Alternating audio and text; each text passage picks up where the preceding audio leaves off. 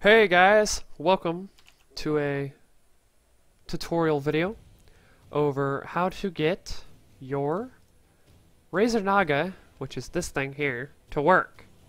You can use the Razer 2012 edition, you can use the Razer 2014, which is what I have. Naga in general will work. How to do that? Well, the Razer Synopsis, which is the thing that you can install when I put that in the description below on how to get to it, but the way to install it, and then you install it. After you install it, these 12 buttons on the side of your mouse here will be your keyboard buttons. That is not this frame. This is how this comes. That's how that shows up. So the normal configuration, if we go to top view, this is how this shows up. After you mess with it a little bit, this is the ending game, which is going to allow me to, for instance, my number 9 key, which is, oh, I've got so many different buttons, it's not even funny. But if we come over here and we click the number 9 button, and I hover back on WoW, come over here, click number 9, which is this button here. It's going to automatically dismount and remount me at the point of the thumb button on your mouse. Now, how did I get there? Well, if we come over to number 4 and the number 9 key, the number 9 key here, you are going to click and it's going to bring up this window and it's going to say default with the default key of number 9.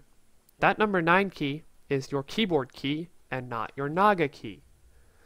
How to get it to your Naga key is numlock on your keyboard has to be enabled. If it is not enabled, this will not work. So rebind numlock to something else, because numlock is auto run in WoW. It's where you click it and your character will just do this. It'll run in a straight line until it hits a wall, stops flying. It's pretty easy actually, but I have that unbound because who needs auto run, honestly?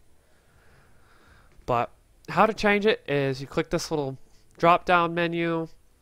Underneath default will be the words keyboard function. It'll automatically undo this screen and you're just going to click numpad 9.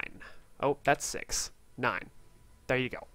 So numpad 9 is set. You click save. It's going to instantly change it over here. We come back over to WoW and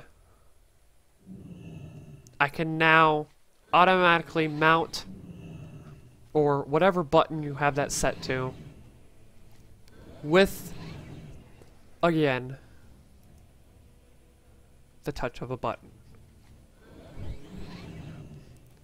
The touch of a button. You can do that for every single one of them. It'll end up looking like this. That's where I can sit there and I can, for instance, hit this number 8 key and that automatically procs Battle Shout because I have nothing to use of it right now. We can just do all sorts of things. I hope this has helped you all use this extremely well, because I spent 4.5 hours looking for this and I could not find the problem. And now that I've found it, I wanted to share it with all of you. Please like, comment, subscribe, and if you have any further questions, I will be happy to answer them in the comment section below. Have fun.